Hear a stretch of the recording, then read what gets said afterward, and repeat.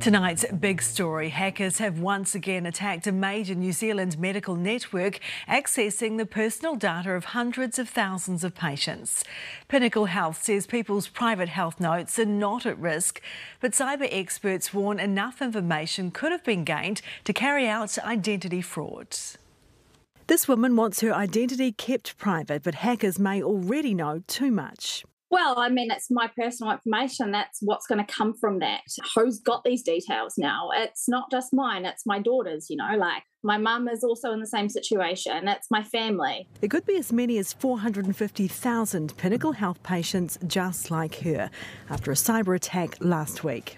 We are now aware that malicious actors have breached our system and have accessed information which could include commercial and personal details. Pinnacle Health says as soon as it became aware of the breach, the affected IT system was taken offline and contained, and personal medical notes are not at risk. However, we do have some personal information such as names, addresses and NHI numbers.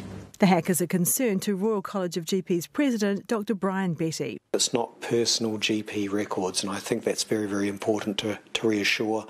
And again, this has been investigated fully with the police and with Pinnacle. They say it's still in a very early stage of the response, and they're working out how the breach happened and why. For more on this, we're joined by cyber security expert Jorg Buss from Dark Scope. Hi there, Jorg. There was a major cyber attack just last year on the Waikato DHB. Are our medical providers easy targets? Are they doing enough to protect our private details? Yeah. Hi, Ingrid, and thanks for having me. So I would not say that New Zealand's medical providers are easy targets per se, but they are targeted by cyber criminals. Let me put that into a little bit of perspective. Here at Dark Scope, we see attacks against all kinds of businesses on a daily basis, so it's nothing really special. So it is, I think New Zealand improved a lot over the last decade in terms of information security, and we got a lot better, but also the attackers got a lot better. So it's getting really hard especially for employees to identify today's spear phishing attacks, for example, and to identify those attacks and then report them. So it's getting really hard. OK, Pinnacle says the medical information itself is safe, but hackers could have names, addresses and NHI numbers. What are they able to do with those kind of details?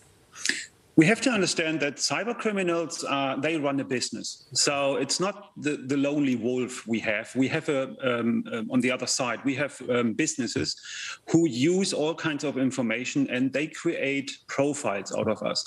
So if I have on one hand medical information of someone or personal information like name and address, and then I have, for example, a Facebook incident we had not long ago, we can correlate, or the attackers can correlate this kind of information and then create a profile out of this information and use that to attack us as the user. And then it's always with a financial background. So they try to then try to get to our money. OK, so they could ask for ransom, for example.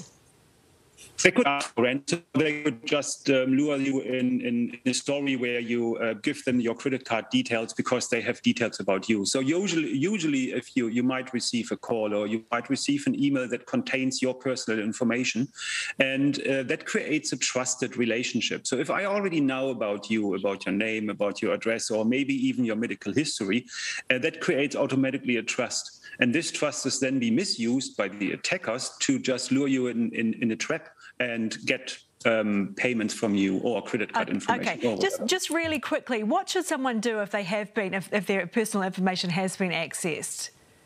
We always should be careful about where or who we give our personal information to, and we should always be aware of where it is stored.